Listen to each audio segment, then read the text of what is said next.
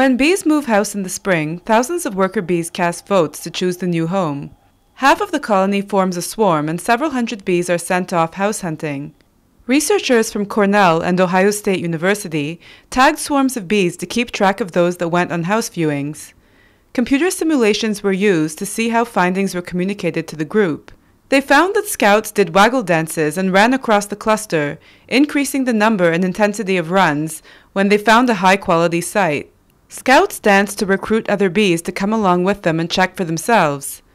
The recruits then do their own dances when they return to the swarm. Eventually, one site wins a threshold number of votes and the swarm makes its decision. This process resembles the way neurons communicate in a vertebrate brain.